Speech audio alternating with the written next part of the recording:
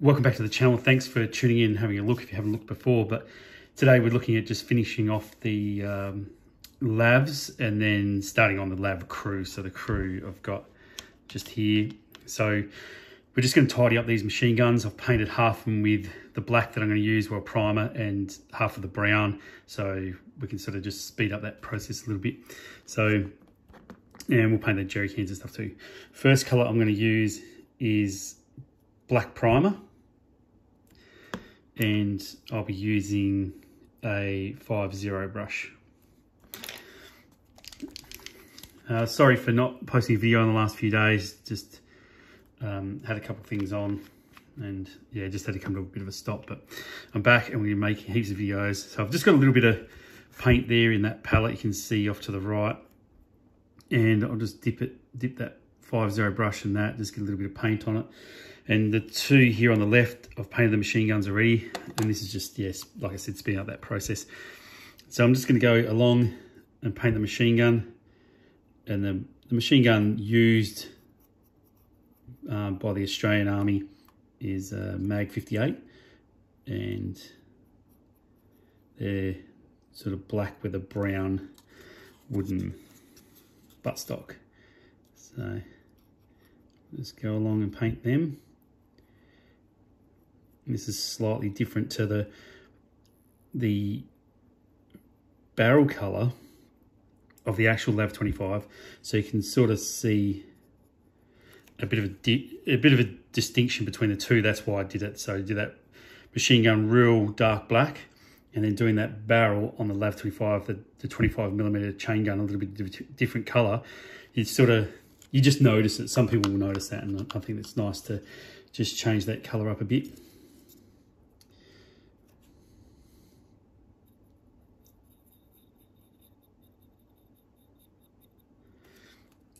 So just get a nice coat of that on there. Don't do that. And try not to get any on that ammunition box.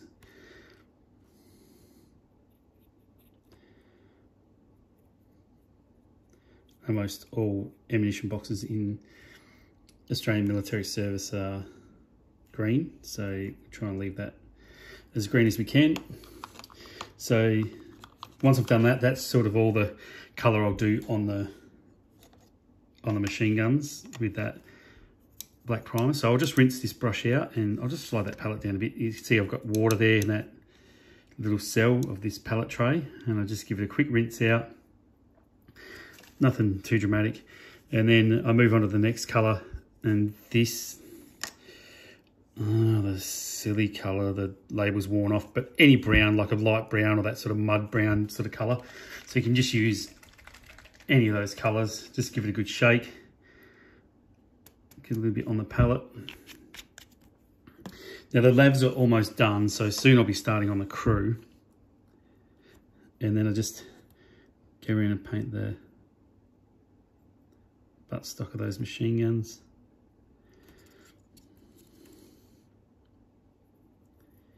I'll be starting on the crew, and for the LAVs, this is just about as far as I'm going to take them. I'll do some final weathering right at the end over all the vehicles and the crew once they're on, and tone down colours like these straps on the back here and things like that. So they're almost complete, and you could, just waiting for paint to dry and stuff, you could probably paint up some in just a couple of days if you want. The reason I break down the videos is I don't like them to be too long. So that's our machine guns done on the top. I'll sort of turn them to the side and get a bit of a better look at them. So that's our machine guns done. And then what I'll do is rinse that brush out again, and then I'm going to go to Soviet green, and Soviet green I'm just going to tidy up my Soviet green doesn't look too good. I think it needs a really good shaker. It's been sitting for a little bit.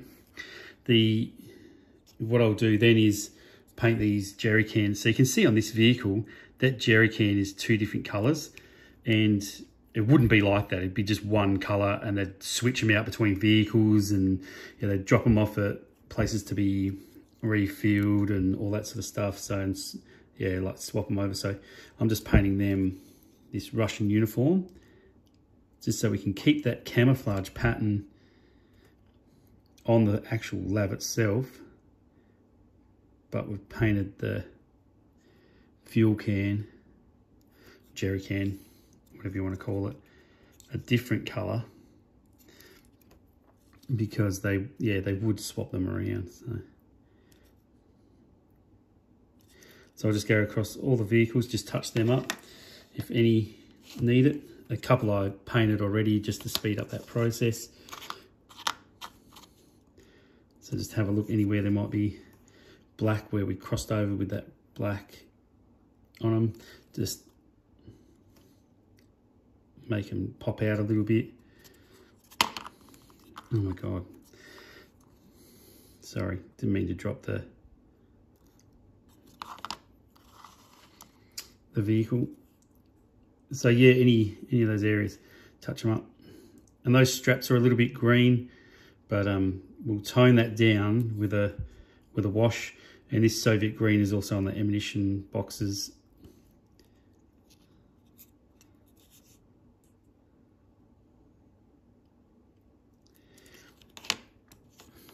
So that's just touching up the lavs, and then I'll rinse that brush out just in the palette again with that cell with water, and I'll put that brush away, and then I'm just going to change to a #1 brush, and I'm going to go back to that black primer, this black primer, give it a good shake, and I'm going to just hand brush paint the crew. I mean, we've got 6 crew here, 4 lavs. We won't need them all because Battlefront only give you that one open hatch across the vehicles, but that's cool. So that means we've got crew for other vehicles later on. So I'll just move these lavs back, and I'll just go across, and I'm just gonna brush paint them. Instead of normally I'd spray paint primer on them, but I'm just gonna brush these guys.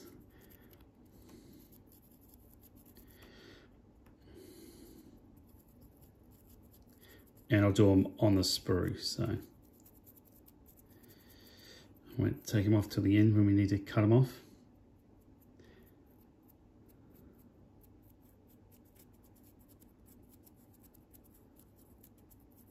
And we'll work out which ones we're going to use.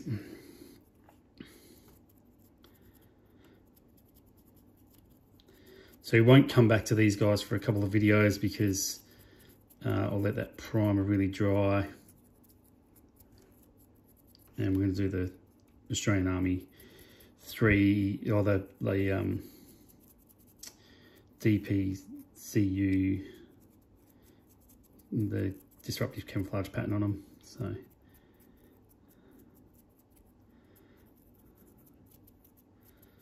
but we'll do them all brush painting, so different to some of the other stuff we've done.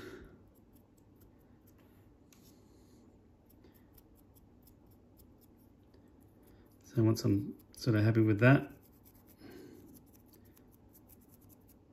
sometimes it doesn't hurt to let them dry and then just come back and go, oh, missed a bit, do another coat. So I like to give them half an hour or so to dry, so depending on the weather.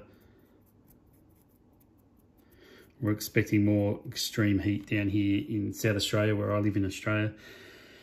It's just, yeah, hot. So anyway, that's the crew. We've got the crew primed for the lavs. We've got those machine guns painted up, and the jerry cans and stuff like that, the fuel cans, machine guns done. So I'm pretty happy with the lavs. I think that they're just, I'll just about call them finished. And then I'll just rinse that brush out like I do the other ones.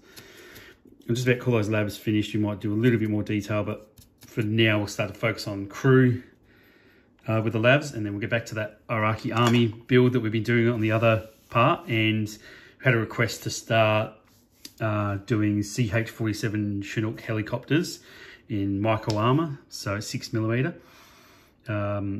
so that'll probably be the next video. We'll look at doing that CH47 stuff, because yeah, it's requested by someone. So if you've got a request, get it in, and if I've got it in stock, I'll do it. Otherwise, I've got to order it. Most of my products come from America, Japan, some from Europe. So there's about a 4-week to 6-week lag in, you know, someone requesting something, I don't have it, ordering it, getting that order.